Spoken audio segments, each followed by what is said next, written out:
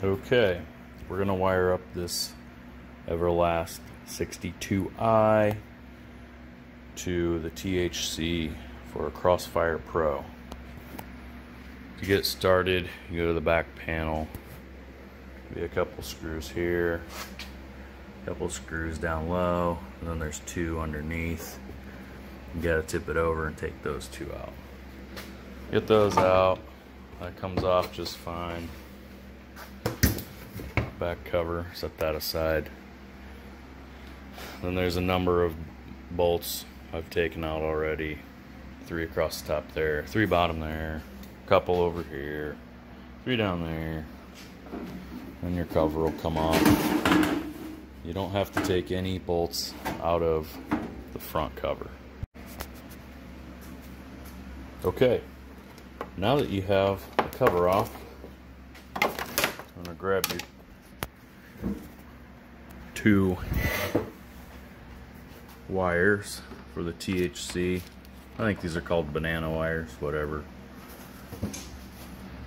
I'm, for the time being, just gonna slide them in here through the front cover and just pull them through.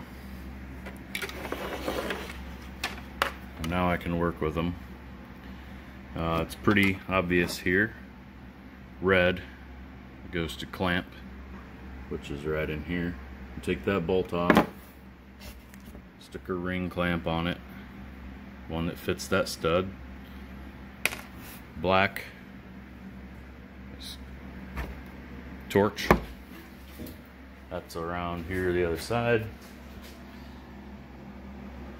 I'm gonna get a ring clamp in there. I know the lighting's poor. Underneath that brass nut there, I'm actually probably going to use a split ring clamp so I don't have to take that air hose off. We'll see how that goes. Okay, I've got the torch wire on here. You can see under a terminal underneath that.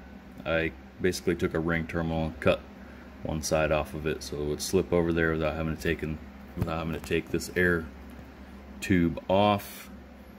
Got the clamp side over there, the red wire, and they just come out here, and I can get these hooked into my THC box and get that